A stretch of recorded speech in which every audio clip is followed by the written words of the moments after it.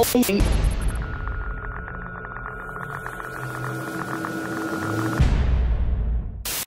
what's good, y'all? It's the God Original. That shit is hot, son live.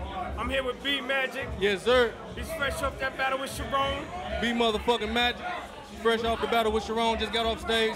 Good battle. You know what I'm saying? He came with his shit. I came with my shit, man.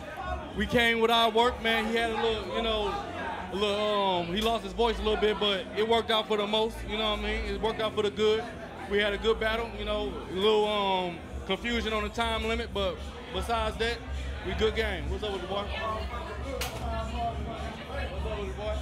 Chilly chill, but you know what I'm saying? For the most part, it turned out good, man. No slip-ups, no chokes, no none of that shit. You know what I'm saying? Good battle. Do you feel there was any favoritism or everything was fair and square? No favoritism. They showed him love. They showed me love. You know what I'm saying? It was a good battle. So it all depends on what you like. You know what I'm saying? Because he was cooking too. He was cooking too. So I just can't take that away from him. But, you know, I think I won. You know what I'm saying? So he says, he mentioned something about you having rebuttals and shit like that. Do you consider getting a rebuttal game together, some shit like that?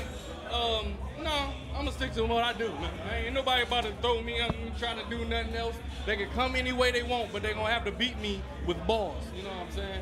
Hey, a rebuttal ain't gonna save you. You know what I'm saying? It could. I ain't gonna lie, it could, but you gotta make it that nice to save you. You know what I'm saying? You have to think, I ain't about to fuck up shit. I'm gonna stick to what I'm doing, how I'm doing it. Niggas don't like that. You know what you can do.